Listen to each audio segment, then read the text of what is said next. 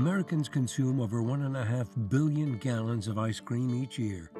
But most of us never stop to think about how ice cream gets made. On dairy farms throughout Vermont, the hard, endless work needed to keep the cows milked and the industry running is done by predominantly immigrant labor, mostly from Mexico and Central America. Miguel, one of the farm workers, has come to the office today to work with Kike. Miguel is being trained in the particular leadership development process that is integral to the success of Migrant Justice. Founded in 2009, the organization works to secure the fundamental human rights of migrant workers who labor in Vermont's iconic dairy farms.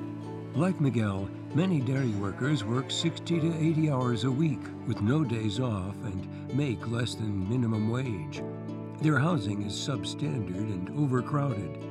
Many farm workers get sick or injured each year, but they have limited access to health care. Migrant Justice works to improve the daily lives of the dairy workers by creating a community of powerful activists, the workers themselves, in collaboration with community partners and allies. They help the workers organize, express their fears and concerns, and develop the skills they need to find solutions to their problems. In 2013, they organized a grassroots network to win legislation for all Vermont residents to have access to driver's licenses, regardless of immigration status, a boon in rural Vermont where isolation is a common complaint. In 2014, Migrant Justice organized a broad coalition to pass a law that prohibits state police from using public resources for immigration enforcement, and their new campaign, Milk with Dignity, publicly calls on Ben & Jerry's to take the lead in the dairy industry to ensure that human rights are maintained in their supply chain. Migrant Justice has secured a promise from Ben & Jerry's that they will sign the legally binding agreement and uphold the farm workers' code of conduct. A promise to sign, but 2 years later, no agreement yet. And so the fight goes on. Ben & Jerry's should get behind this. They should follow through on this commitment. And we need all of you who've come out to support Kike, who've come out to support Zuli, who've come out to support Alex, to help build this momentum.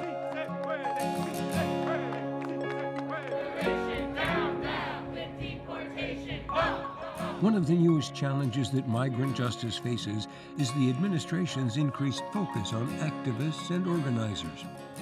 3 of the group's leaders were arrested while leaving the Burlington office one day in March. They were undocumented, but had committed no other crimes. The arrests sparked protests throughout Vermont and in Boston, where they were being detained. Civil rights groups across the country demanded their release. Zuli and Kike were released and returned to work. Alex's fate is still being determined. And as they continue their work, undeterred by attacks or hateful laws or regulations, support for Migrant Justice continues to grow.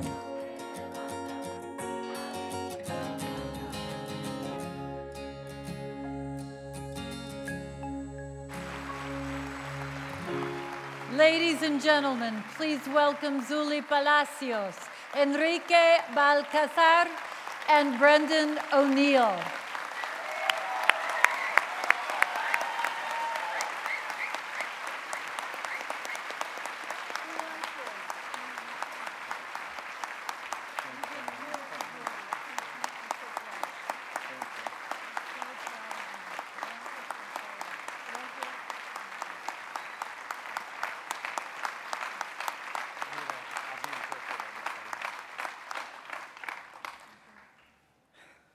¿Se puede?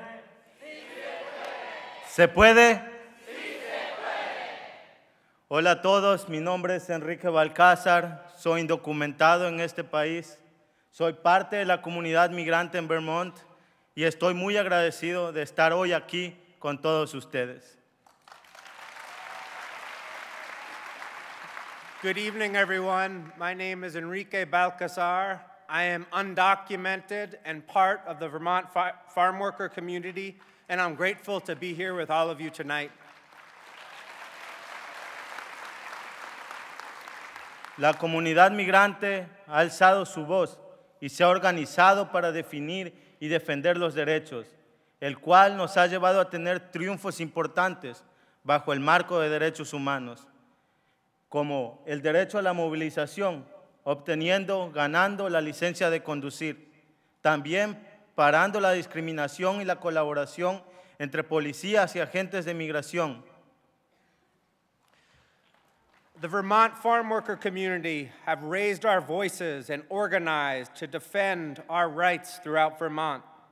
This has led us to win important human rights victories, such as the human right to freedom of movement, securing access to driver's licenses in Vermont, also defending the human right to live free from discrimination by stopping collaboration between law enforcement officials and immigration enforcement.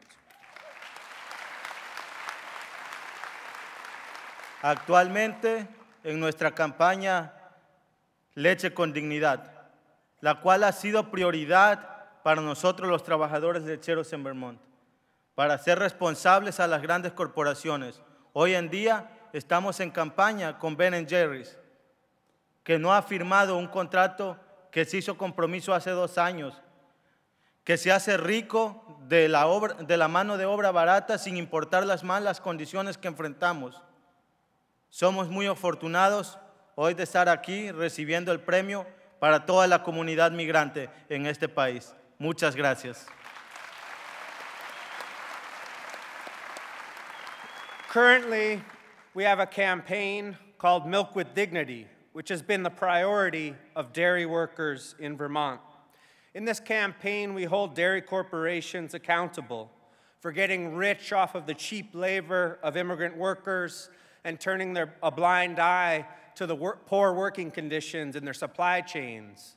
This includes Ben & Jerry's, who has made a commitment 2 years ago to stand up for our human rights and has yet to follow through. We are deeply grateful and appreciative to receive this award, and it's a deep honor for our community. Thank you.